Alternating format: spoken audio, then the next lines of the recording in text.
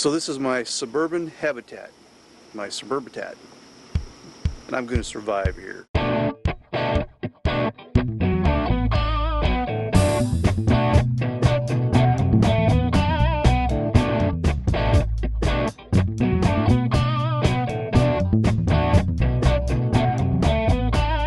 It's nice Tennessee humid heat. Okay, in this video I'm going to talk about my rain barrel setup, or what the setup is going to be. When I first started researching rainwater harvesting and watching a lot of videos on guys getting barrels and hooking them up to their rain gutters, I thought, hey, that's a pretty cool idea. I'm going to do that myself. And so I started figuring out where I could, trying to figure out where I could get some barrels around here where I'm at. And the first thing that I was checking into were these barrels with the bung holes in them, and it seemed to be kind of the popular barrel that everybody was getting. So I started looking around for them and found the only ones I could find were too far away to go get them, or I could drive 20-30 miles and pick them up. And then they would tell me, well, they held like a car wash soap in them or something like that, and some of them they didn't really know what was in them. So to me it was going to become kind of a problem, or a lot of work to try to figure out how to clean those out before I used them, especially when the biggest hole in it was 2 3/4 inch or whatever diameter hole in where the bung holes are at. Then I saw these someone showing one of these food grade barrels that come over from Greece with olives and chilies and stuff like that in them, chili peppers. Then I was trying to figure out where I could find those. Well, one day I went down to the farmer's co-op where I pick up mostly my vermiculite, and I just happened to look off in a little gated area there where they have some of the like horse troughs and fencing and stuff like that, and there was just a whole corner full of these food grade barrels from Greece. So I asked the guy how much they were, and he said $17.99 a piece. And you gotta realize I've been researching these ones with the bung holes. Some of the lowest ones I could find was $5. So I wasn't so sure if $17.99 was a good price or not. And then I got to thinking, well, I'm not going to find them probably anywhere else, and it looks like they've got quite a storage of them. And the thing I liked about them was there was no pre-made holes in them other than a lid, and a real heavy-duty screw-on lid, and it's 2 parts with a gasket in them.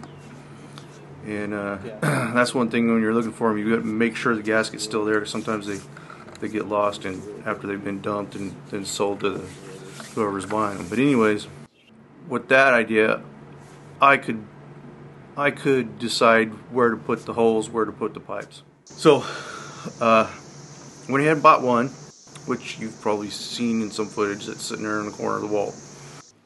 And what this video is just footage I took whenever I bought the second one, and I haven't done anything to that one yet other than clean it out.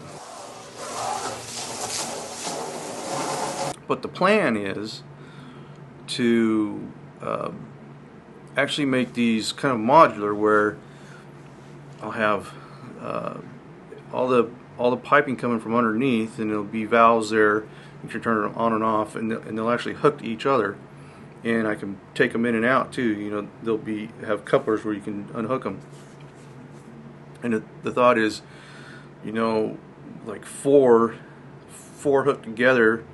And usually your downspouts come down at the corner of the house. So one corner, you have 4 sitting there, and then you go around a corner and you have 4 more sitting there. And I can do this, I think, about 3 corners of the house, and keeping it inside the fence where it's not going to be seen by everybody all the time driving by.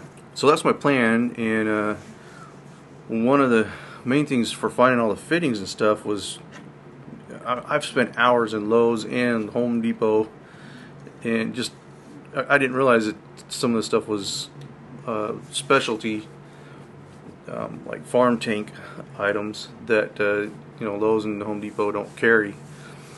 And so I finally found some of the fittings at like Tractor Supply, and so this video here is just letting you know that I've got this plan. Here's the barrels that I'm using, and as soon as I get enough pieces of mast, we'll start putting all this together. The first one that I actually have in use, I put a heater tank relief valve kind of thing. It looks like a regular faucet, but you just turn it about half crank and it opens it wide open. I prefer those much better over the old like water faucet where you keep turning, keep turning, keep turning. But I stuck one of those right in the side because one of the first issues I had was trying to figure out how to be able to get down far enough to put together all the fittings and stuff, because you got to get inside the barrel really. I think I figured out how to do that, especially seeing once I got the right fittings that I'm going to put in the bottom. I realized you can get it in there and get it started. It threads backwards, so you can tighten it up inside. So this is it. It's the second one. I haven't put any holes in or anything yet because it's waiting until I get some more stuff.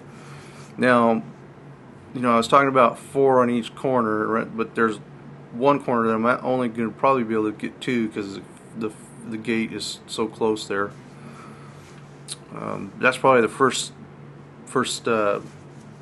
grouping I'll put up. So anyways, something for you to look forward to when it happens. Thanks for watching. You can follow me on Twitter. If you look hard enough, you might find me on Facebook. Thank you very much, and please subscribe.